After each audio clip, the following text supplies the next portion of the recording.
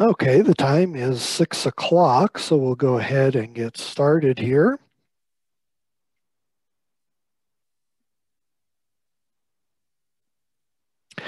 Hello and welcome to everyone. Thank you for joining us this Thursday evening.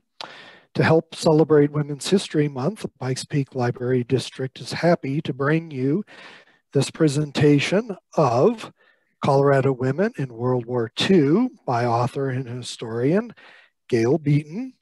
Tonight's program time will be approximately 60 minutes. Gail will give a presentation lasting about 45 to 50 minutes. And following that, we will have a question and answer session. This program will also be recorded for later viewing through the Pikes Peak Library District's YouTube channel.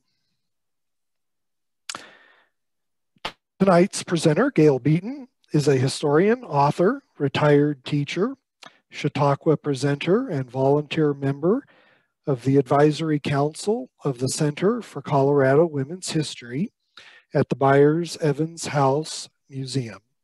Her first book, Colorado Women, A History, was a finalist for the 2013 Colorado Book Award and for the 2013 Willa Award from Women Writing the West.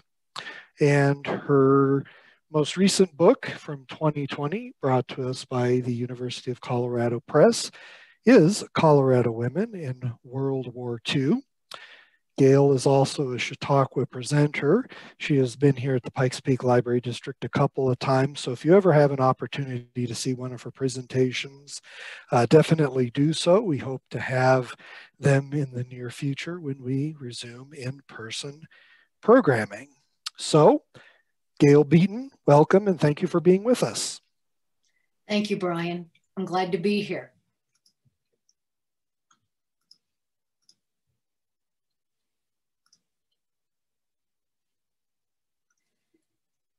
Four months before the attack on Pearl Harbor, a member of the Denver Women's Press Club, Mildred McClellan Melville, predicted that war would reach the United States and that its long arm would reach into the lives of all Americans. She warned club members that the coming war will not be a man's war at the front. It will be a civilian war reaching into every kitchen and nursery. It will be a war not only of bombs, but also of butter, not only of Maginot Lines, but also of morale. It will be a war which leaves no room for hysteria and helplessness, snobbishness and intolerances. And reach it did, in the huge numbers of drafted and enlisted loved ones, in the unprecedented number of women in the armed forces, in the availability of new job opportunities, and in the form of government mandates, restrictions, and regulations. Because of its landlocked location far from either coast, Colorado was enticing to those who produced war materiel. In 1940, Denver was chosen as the site of the Denver Ordnance Plant. It is now presently the site of the Denver Federal Center. This Remington Arms factory produced over 6 million bullets a day for the war. After December 7th, it first opened in the fall of 1941, right before the attack on Pearl Harbor. After Pearl Harbor, there were additional bases and factories for the defense effort.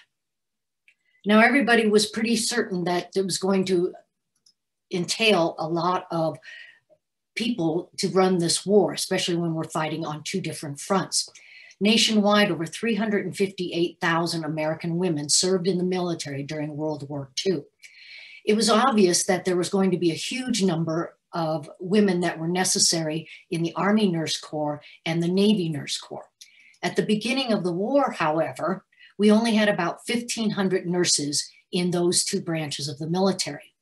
So the government decided to issue a quota to every state so that they would register nurses that would be willing to join either the Army Nurse Corps or the Navy Nurse Corps as the need arose. Colorado's quota was 500 nurses. After the attack on Pearl Harbor, Althea Williams, who had been working at Poudre Valley Hospital in Fort Collins, joined the Army Nurse Corps. She was immediately placed on active duty and sent to Fitzsimmons. From there, she was sent to the Pacific. For the rest of the war, she treated not only men with war wounds, but also those suffering from tropic diseases like diphtheria and scrub typhus. They ended up with so many patients that R&R was canceled. By the end of the war, Althea had over 3 months of leave time, but she had no complaints. She said, they asked us to serve, and we served. And we served because our boyfriends and our fathers and our brothers were all serving in the military, and they deserved the best medical care and the best nursing. I like to call Leela Allen my Army nurse because she was the first one I interviewed for this particular project. Leela was graduating from nursing school when Army recruiters approached her and her fellow graduates and said that it was important for them to enlist in the Army because if they didn't, they would have to start drafting nurses. And of course, that would be a stain on the profession or the reputation of the nursing corps. So she did. She signed up with a few of her friends, and they were asked where they would like to have basic training. They replied Colorado because they thought they might have the opportunity to see Native Americans. After basic training, she was sent to Texas, where she had additional training, as well as meeting someone who would become her future husband. Then it was off to New York City and boarding a converted ocean liner for the journey across the Atlantic Ocean. It was now August of 1944, and she boarded an LST, a landing ship tank vehicle, to cross the English Channel. Only 2 months after the terrific D-Day invasion of the Allies of European continent. She recalled to me that she could still see the strings of parachutes hanging from the trees, and that the beach line, the shoreline, was still covered with debris. For the rest of the year, or the rest of the war, she spent time with her hospital unit crossing between France and Germany, falling very close to the troops. Her duty station was the shock and pre-op tent. Obviously, there weren't going to be, brick and mortar hospitals that close to the battlefront. There were a number of times when the men said, "Oh, nurses, you shouldn't be this close, ma'am. You shouldn't be this close." And they would simply say, "No, it's our duty to be here. We're not backing off." At the end of the war in Europe, she was stationed just outside the Buchenwald concentration camp when it was liberated by the Allies. And she and the other nurses were taken through 2 days after the liberation. And their guide was one of the few survivors of the camp, took them through the crematoriums and past the huge mounds of skeletons and corpses. You can imagine that memory still bothers her today. Now, another Army nurse was Betty Berry, who served in the Pacific as an air evacuation nurse. And on her journey across the Pacific, which, like the Atlantic, was infested with submarines, she sat on the deck. She said she wasn't afraid of anything. So she sat on the deck of the ship and knitted the entire crossing. Then when she was there in the Pacific Islands, there was a point in time where they had air raids, and they were, of course, required to jump into a trench for safety. So the nurses did, and they found themselves sharing this trench with a huge python. Well, fortunately for them, the MPs also jumped in and shot and killed the python. When the danger was over, she asked what they were going to do with the snake. And they said, we don't know, we don't care. And she said, well, I'd like to have it. So she kept it, and she later had it skinned and made into a pair of shoes and a purse. Pretty amazing woman. Now, the Navy Nurse Corps also had flight nurses. And since they're serving out in the Pacific, of course, it was important that their training included how to handle a water or a crash landing, be able to prove that they could swim a long distance underwater, because of course with crash landings, you would have had oil spill and catch on fire on the surface of the ocean. They also had to prove that they could tow a wounded soldier so far through water and things of that nature. The first graduates were on flight evacuation courses from Guam to Iwo Jima, which was the important battle at that time.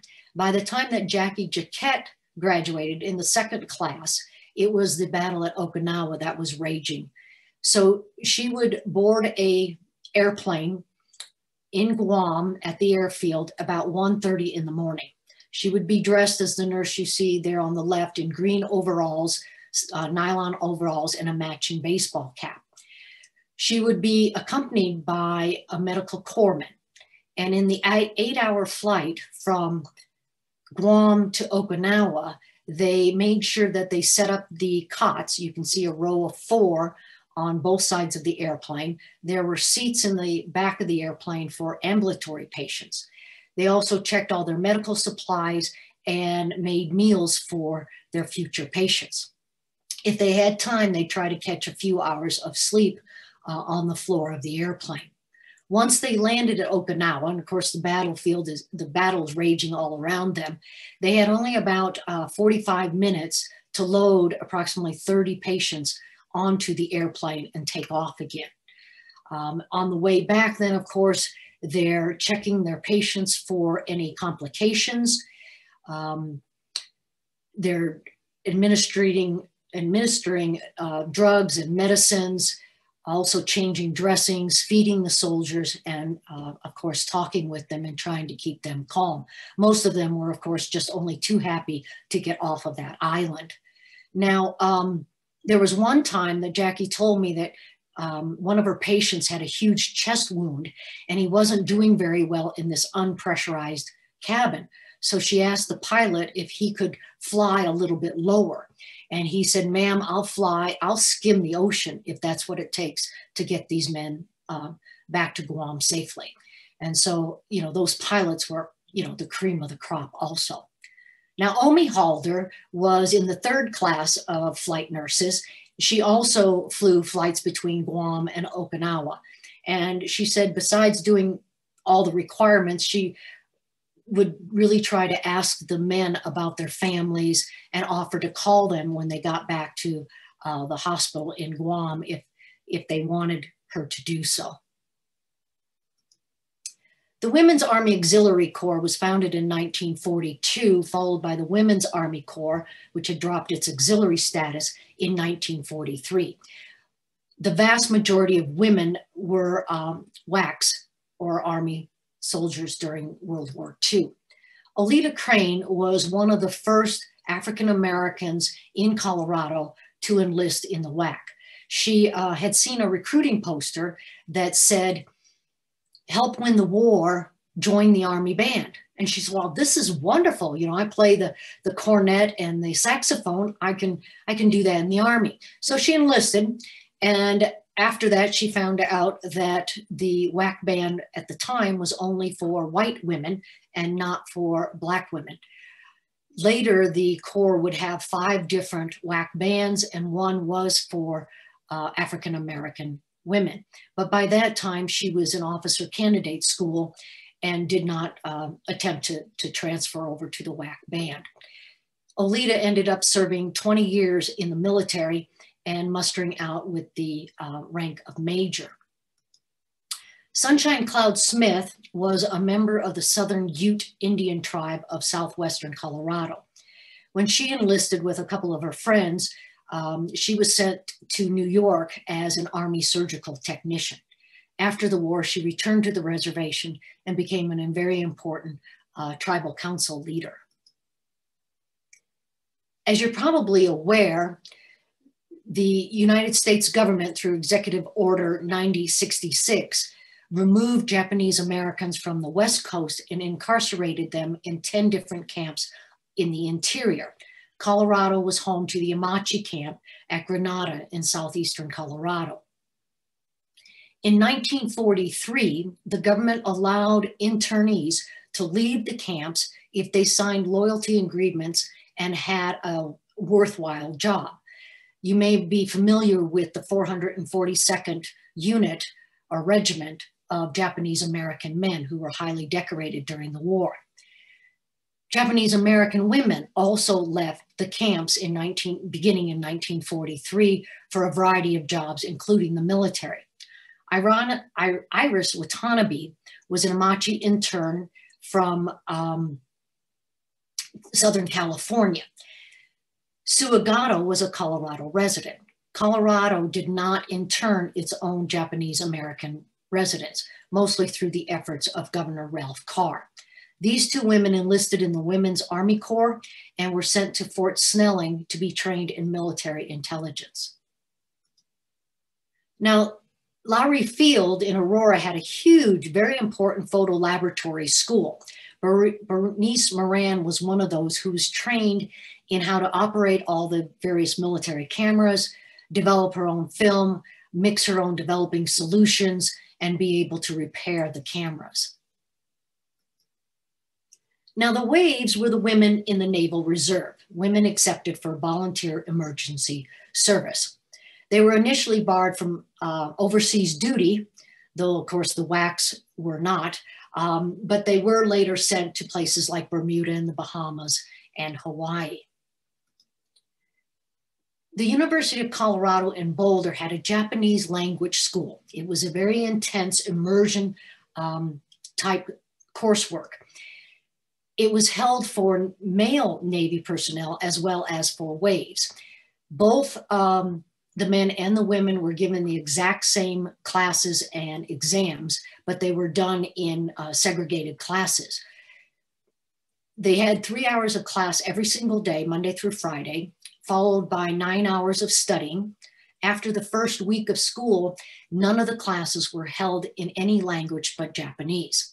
Later, they also offered Chinese and Mandarin, but originally it was just for the Japanese language. Then on Saturdays were a set of grueling exams covering that week's material. After graduation, the women were sent to Washington, D.C. for translation and code work, and the men were sent to the Pacific Theater of Operations. As you can imagine, paperwork is very important in the military and in government work. Edna Guise was a law school graduate who enlisted in the Waves, and she was sent to Washington, D.C. to work with the Bureau of Naval Personnel, where she processed disability and benefit claims for those men and women.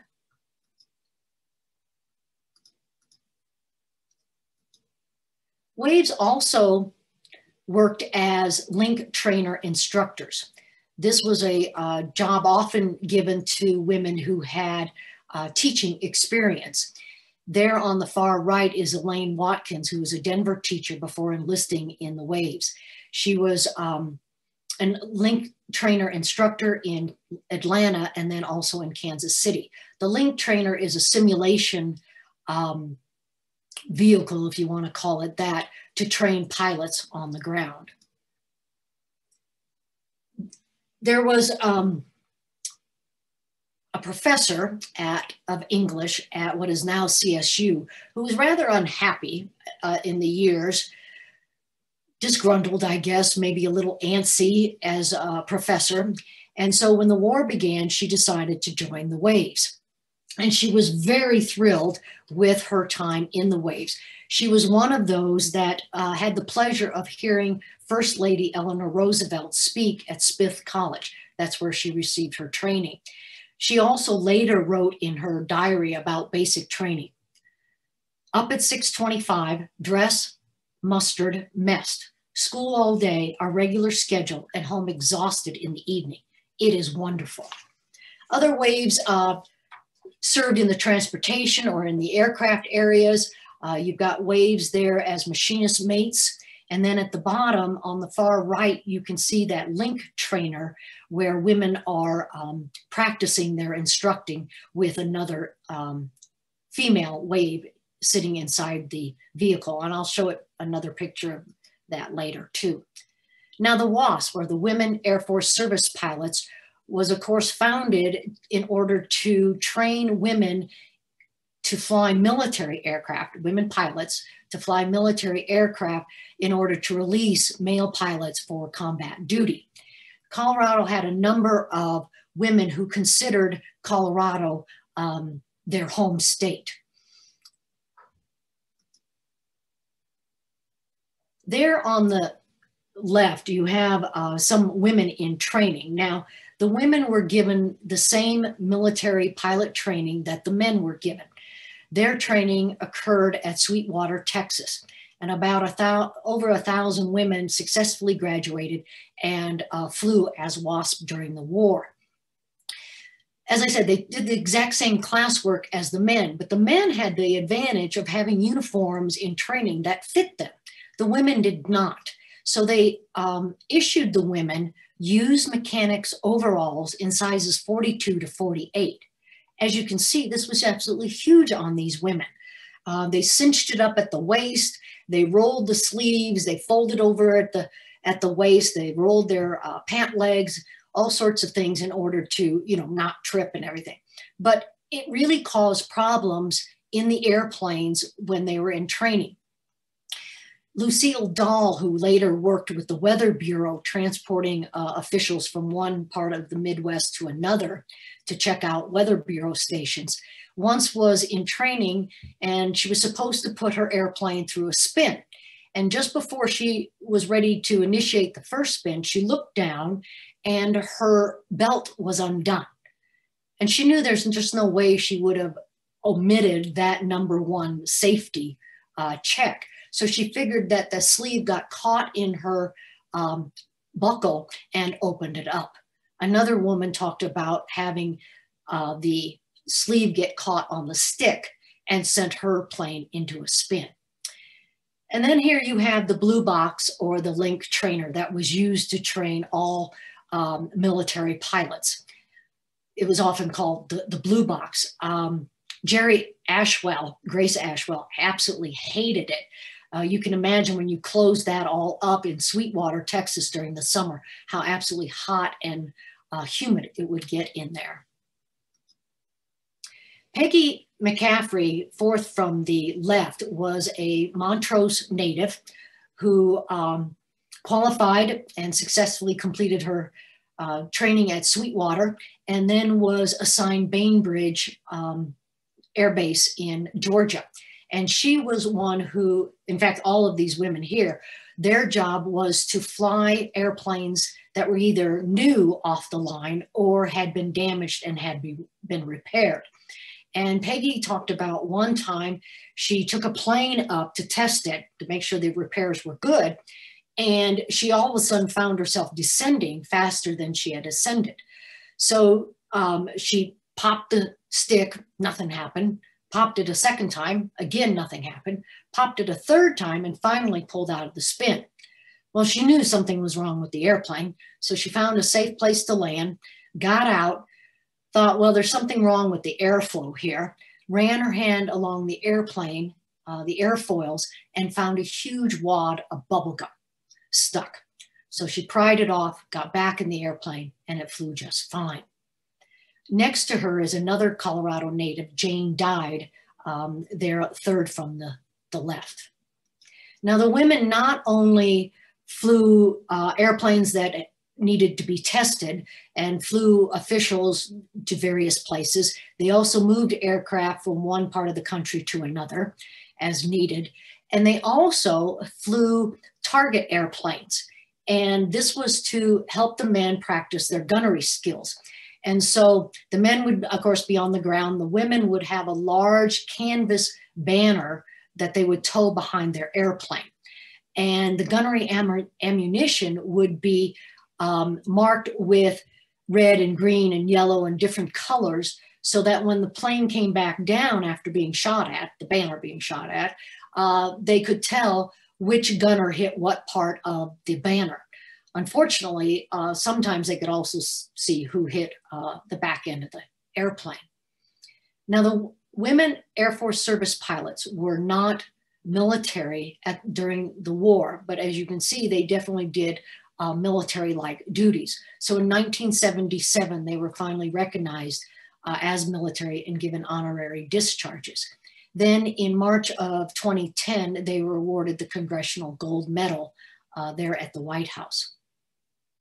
SPAR, Semper Paratus, always ready, were the women in the US Coast Guard.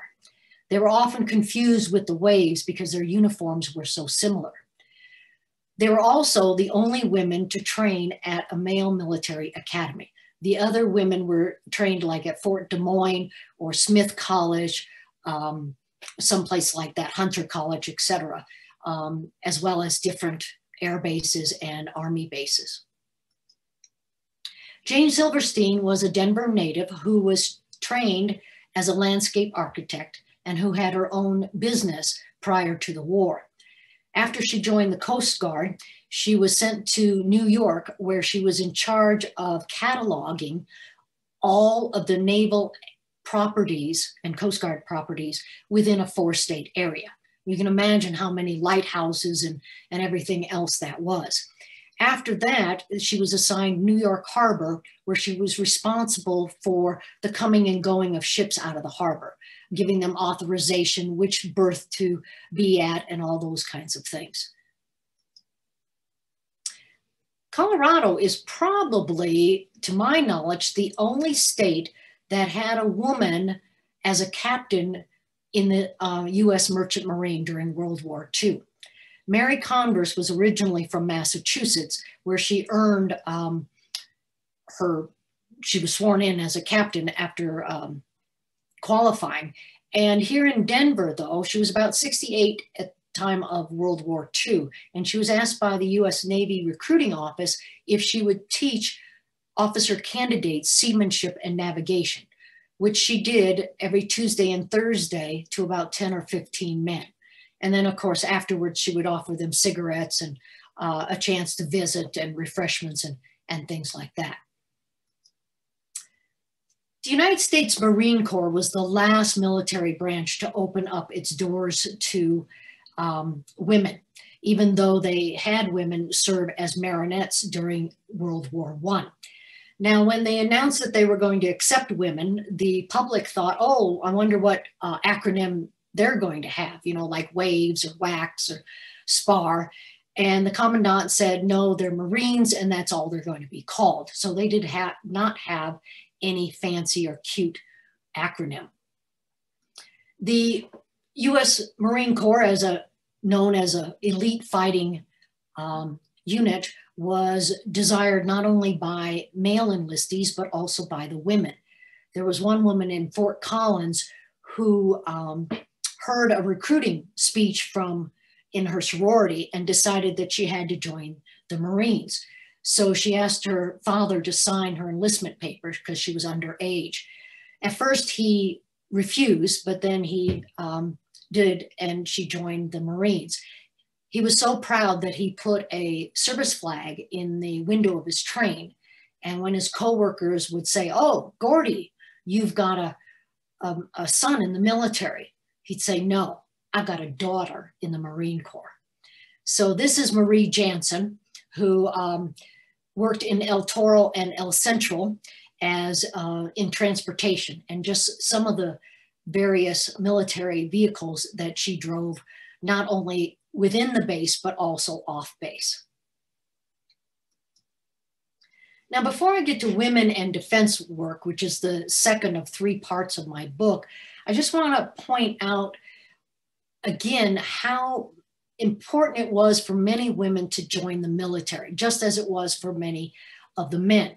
And there are stories that women told about going to a recruiting office and being weighed and measured to see if they met the minimum requirements. Many women did not. They didn't weigh 100 pounds and all of that. So they would leave, go and stuff themselves, and then come back to the recruiting station and be weighed again.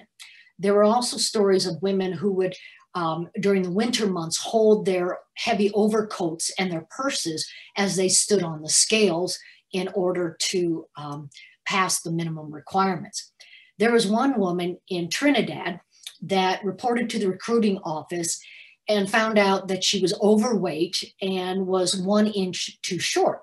So she went back home, dieted, lost 26 pounds, returned to the recruiting office, She made weight, and not only that, but she ended up somehow growing an inch also.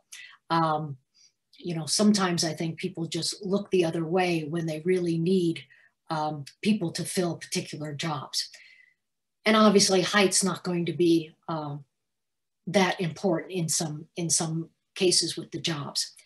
The other thing is, you know, going from civilian life to military life would be very different for men and for women. Women also, though, found themselves in being trained in what had been total male-dominated domain, such as Fort Des Moines. So when women were taken through the barracks, they were seeing urinals for the first time. And women asked, is this where we, you know, soak our feet after marching? Or is this where we're supposed to brush our teeth? And of course, fortunately, somebody set them straight. There was one woman who was given the task of cleaning the latrines the next morning, her first morning there on base. And she didn't know what that was. So she and the other women assigned just cleaned the toilets. And of course, that worked out just fine. And then, of course, all the military lingo, you know, like head and aft and stern and all of those kinds of things, and the acronyms that military personnel are so fond of using, was very different for women when they initially joined.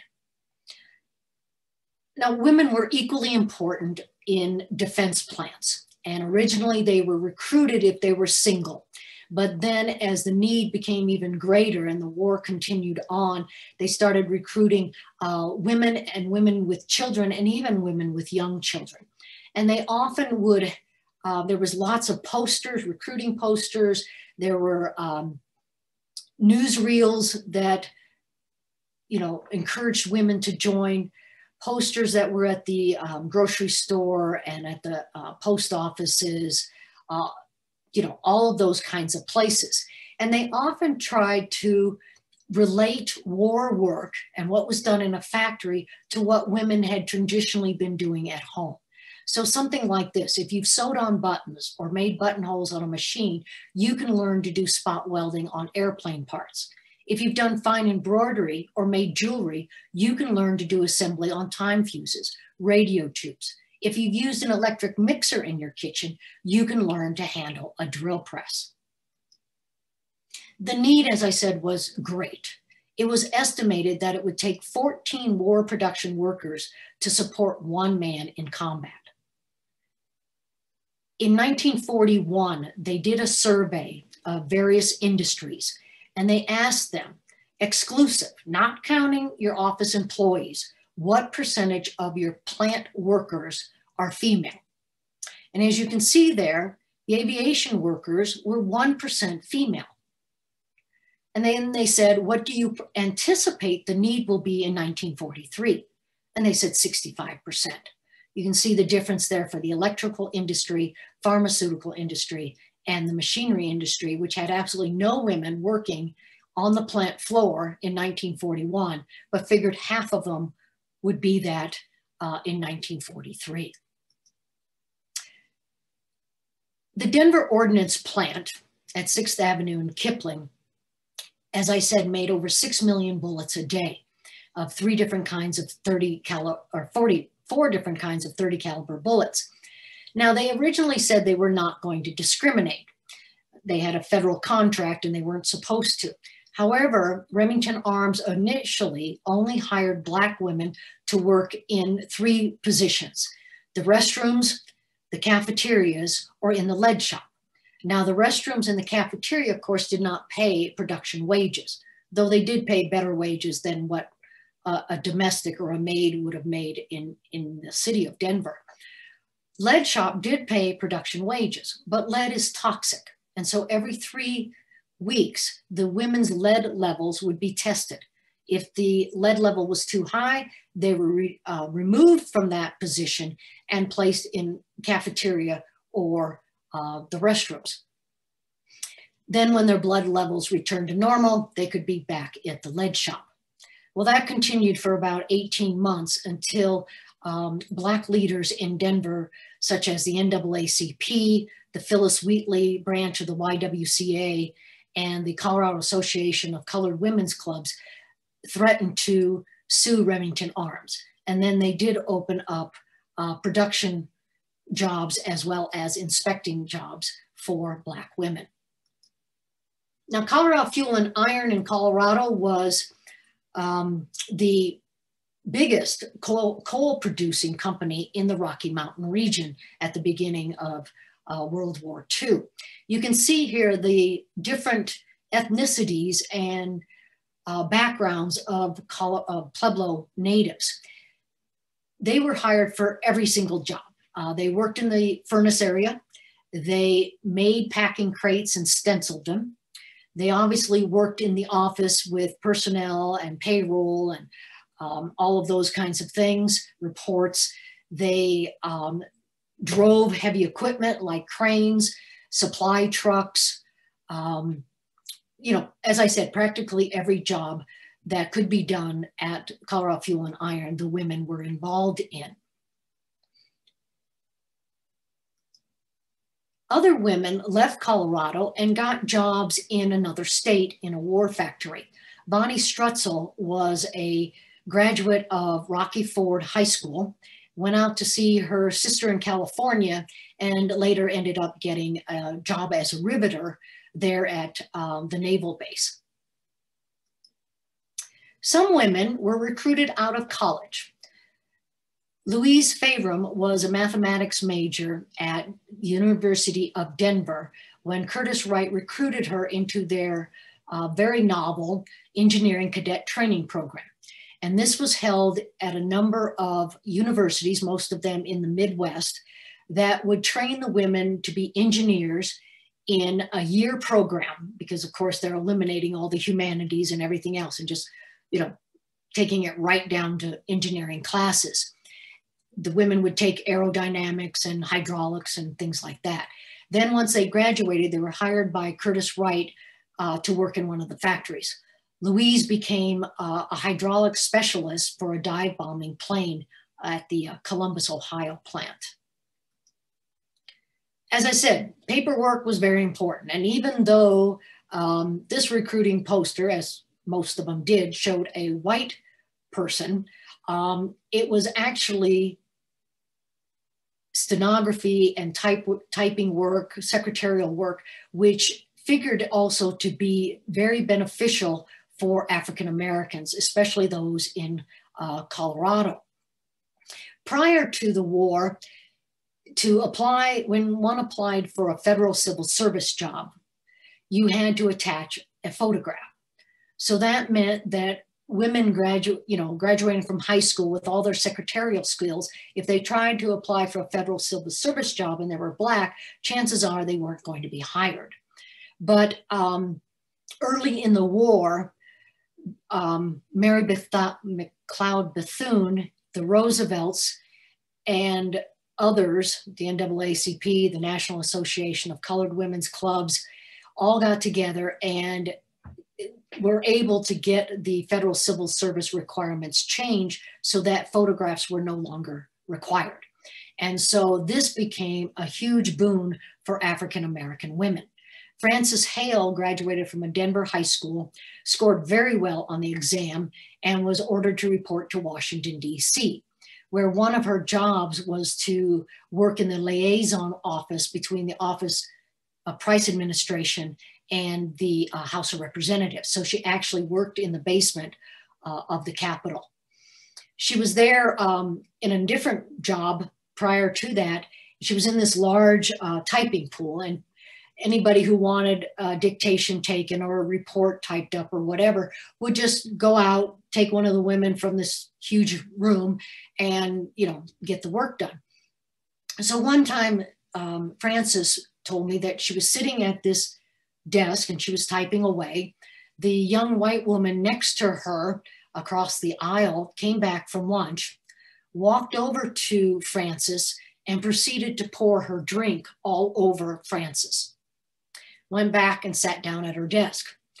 Frances got up, walked over to the woman, shook her clothes off onto the woman, who looked up at her and said, "You should be in Oklahoma picking cotton." at which point Frances grabbed her pocketbook and hit her.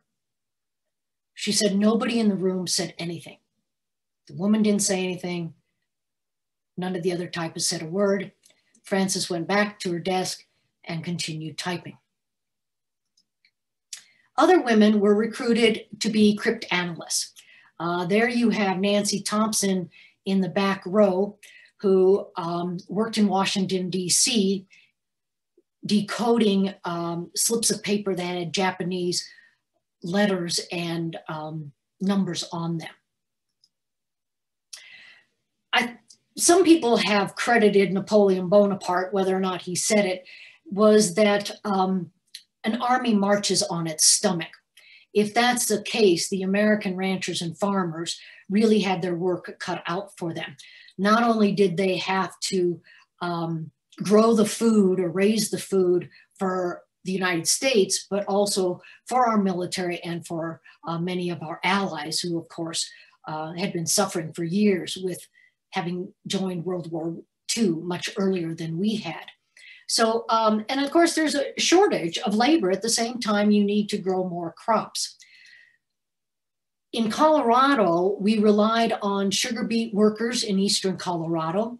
We also hired braqueros from Mexico. This would be male laborers, agricultural laborers that came in under contract to work for us. And they also used interns from Amachi, as well as high school students. On the Western Slope, Ann Enstrom was a senior at Grand Junction High School. She was an honor student. And she and the other honor students were approached by the peach industry there to work the first few weeks of their school year because the harvest still wasn't completed. And the school, of course, let them do so. So the young men would be bussed out to the orchards to harvest the peaches, and the girls were bussed to the canneries in Palisade, where they ran the peaches through steam baths and then picked the skins off of the peaches before they went into the cans. So after the 2 weeks of doing that, then they reported back to school and made up the work that they had missed. Now, this is probably my favorite Rosie the Riveter. This was done by Norman Rockwell. You're probably familiar with his other May 1943 Saturday Evening Post cover, where Rosie is holding the ham sandwich and she's got her welding mask on, or mask on, I should say, and she's got her rivet gun across her waist and all of that, and her saddle shoes. But I like this one even more because it shows so many of the different jobs that women did to help in the war effort. You have the nurse's cap, you have the cap for the trolley car or the street car. You've got the hoe and the rake for agricultural work. You've got the milk being delivered by women now and not the milkman. You've got the watering can for the victory gardens, the oil can for working as mechanics and machinists. The change purse there, the lantern for the railroad yards, the school books for the teachers, all of these different jobs that women were involved in for the war effort. Now, the third part of the book is women on the home front. With so many women joining the Army Nurse Corps and the Navy Nurse Corps, that left a shortage of civilian nurses in the United States. So the government founded the Cadet Nurse Corps program. And this, they took the standard 36-month nursing training program and shortened it, not by the amount of coursework or anything, but the amount of time, to 30 months. So people like Pauline Apodaca of Denver would apply to a nursing school that was approved by the CNC and go through the 30-month program, getting coursework as well as practical training in a hospital. Once they graduated from that program, they were required to work in civilian hospitals or with the Public Health Service at Indian reservations, or join the Army Nurse Corps or the Navy Nurse Corps. Pauline Apodaca went to Seton Hall Seton Nursing School in Colorado Springs. And she was so inspired by the nun who was running the program that she dropped out of the program and joined that order instead. Later, after the war, she went back to nursing school, received her certification, her registration, and was a lifelong nurse working with migrant workers. Thelma Maury did go through the entire course work prior to the end of the war and continued as a nurse for the rest of her adult career. The American Red Cross, of course, was vitally important, not only overseas, but here in the United States, running a number of programs. One of them was the Nurses Aid Program. And there on the third from the right is May Wilkins from Fort Collins. And she really wrestled with whether or not she should get a war job, or should she, doing something to help the war effort, or should she get another job to just bring in extra money to the household. Her husband was a newspaper editor. And even though she didn't like hospitals and she didn't like uniforms, she decided that the best use of her time and the best use of her during the war would to be as joining as a nurse's aide. And she did that, and she actually found out that she did the work very well, and she enjoyed it and was very proud of what she had done. Now, another woman who joined the Nurses Aid Program was Clara Morse, who was a widow in December of 1941. And on December 7th, 1941, her only two sons were killed on the USS Arizona with the Japanese attack. As you can imagine, she was absolutely devastated. So she joined the Nurses Aid Program, and she kept a notebook during the war. And one of her entries was, "After Pearl Harbor, my life was over, or this is the way I felt. I just keep fighting the longing to stop here and go to them. But there is work to be done, and I must not give up. Time to dress now in my dear little Red Cross uniform. How I love it." Other young women joined the Recreation Corps and worked as donut girls or recreation officers. Eva Christensen from Brush, Colorado, joined and served donuts and coffee in England as well as in France during the war. She kept a diary, and at one point submitted an article that the Ladies' Home Journal paid for and printed. She talked about at one point in time, she added up that she had made anywhere from 160,000 to 175,000 donuts, and serving, thousands of cups of coffee and wiping that counter thousands of different times. The United Service Organization, or USO, of course, had canteens and clubs throughout the United States and in Europe. This is one of the clubs for Black soldiers in Denver.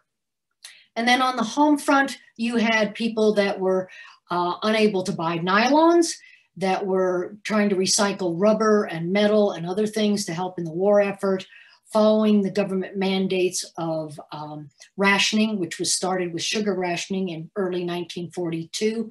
Everybody had ration stamps and ration books. This Warsage is made out of a war bond stamp that was covered in cellophane, curled to look like a petal, and then the fake leaves added. And these would be sold at dances to earn money for the war effort. Then you had a victory mail and V pins for victory. And again, the stamps and tokens that were the change for the ration stamps. As the war drove to an end, women were reminded that they were hired for the duration of the war, and it was going to be time for them to return home. Many women did not want to leave their jobs and were most unhappy when they were forced to do so. In interviewing these women, I interviewed over 30 women and a couple of men for this book, as well as reading and listening to hundreds of other transcripts. I found that the women that the war really affected these women, not just during the war years, but also in the years afterwards. It changed how they raised their children and how they felt about themselves and their place in the world. It planted the seeds for not just their future lives, but also for the civil rights and feminist movements of the 1950s and 1960s. The women's legacy was not just an end to World War II, it was also a new beginning. Thank you.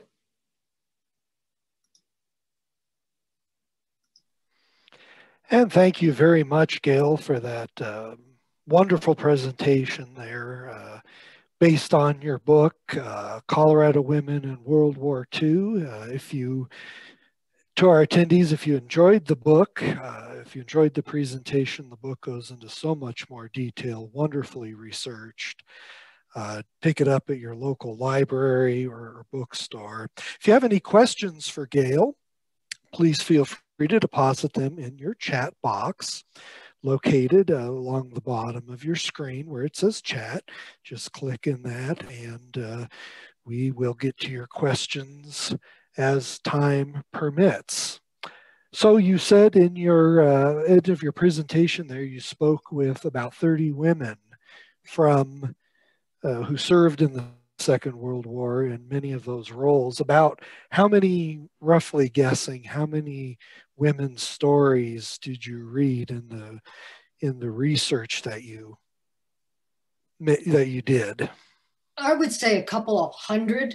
The Library of Congress Veterans History Project has thousands of male and female records. Rosie the Riveter Memorial and Monument in Richmond, California has them. Of course, many libraries and museums have them. I, of course, was looking for women with Colorado ties. So sometimes you could find that out without listening to the entire tape, and other times you had to go through everything to see if you found a nugget that you could use. Sure, sure. And tell our attendees as well, who may not know, you developed a character, Gail Murphy, Colorado's Rosie the Riveter, and I know you do many presentations as her throughout the state. Matter of fact, I believe last year, right before the COVID started, you were down here at Manitou Springs and did that presentation. Tell us a little bit about Gail Murphy and about the presentation you do with her. Okay. Gail Murphy is a composite character that I made up from interviews and research I had done on the Denver Ordnance Plant. I wanted to develop a character that I could present the home front and women's roles during the war to my sophomore students in high school. And so that's what happened with that. And then it just kind of exploded on me since 1997, as you said, that I do it for organizations and groups throughout the state. Even out to Omaha. So I come as a woman war worker who just got off her job, and I have a 1930s big radio that I talk about, and I talk about what the women do as far as work on the home front, like the Warsage, I show that. I have letters that I read, victory mail that I show them, and talk about what women did, that I have friends in the military and where they're stationed and things like that.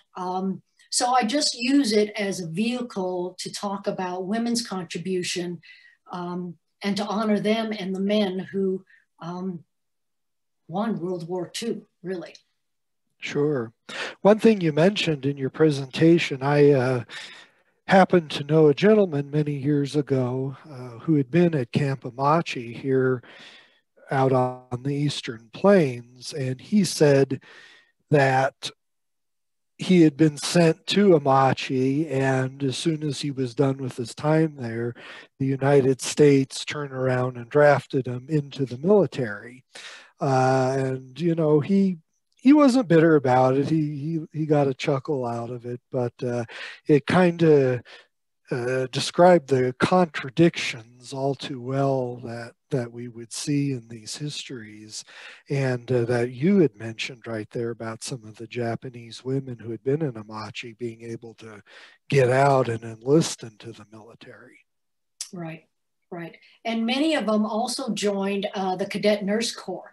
The Cadet Nurse Corps did not discriminate against Blacks or other ethnicities, and so they really, there's a book written by Thelma Morey just on Japanese American women who joined the Cadet Nurse Corps. But as you say, that's an interesting thing to look at. Sure. Definitely.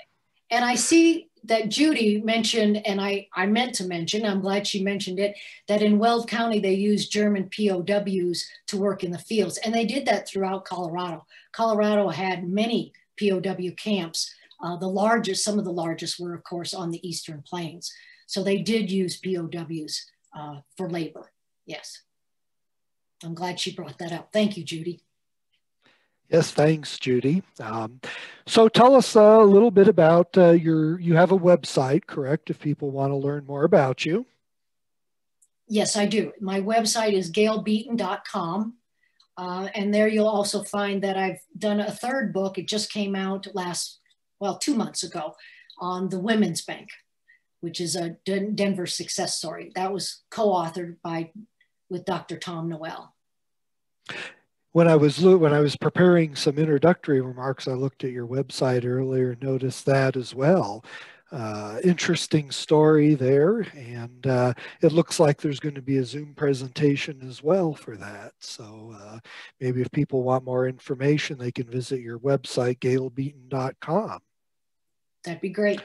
And Judy Coles also commented, "Thank you, Gail. I remember the camp in Alt where the prisoners were kept in the VFW hall.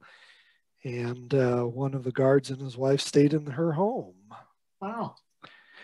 You know, there's a passage from your book here in the acknowledgments that I'll read, which is very profound when we discuss this subject and we remember history. There is a saying that when a person dies, it is as if a library is burned.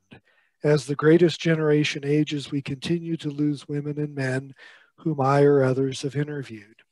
Each loss saddens me. My hope is that this book will enlighten readers to the contributions of Colorado women in World War II and spark family conversations and remembrances. I encourage those who know a member of the generation that came of age during World War II to make a concerted effort to learn and preserve their stories so that upon their passing, we will not lose stories from these libraries. And your book does that wonderfully, Gail. Any closing remarks from you? No, I appreciate you having me. This has been wonderful. We appreciate you being here. Gail Beaton's book from the University of Colorado Press, Colorado Women in World War II. Check out Gail Beaton's website, gailbeaton.com. And hopefully here down the road, we can have you back here at the Pikes Peak Library District in person. You always do fantastic presentations. Thank you. I would love to come back. Thank you for being with us.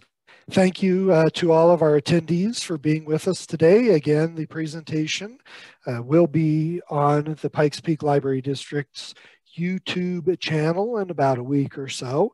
So if you would like to watch again or know someone that would be interested in watching the presentation, please refer them there. My contact information is also on the calendar site, so please feel free to contact me by phone or by email, and I'll do what I can to help you out. Thank you very much for being with us this Thursday evening, and hope everyone has a great day. Thank you. Thank you, Gail. Thank you.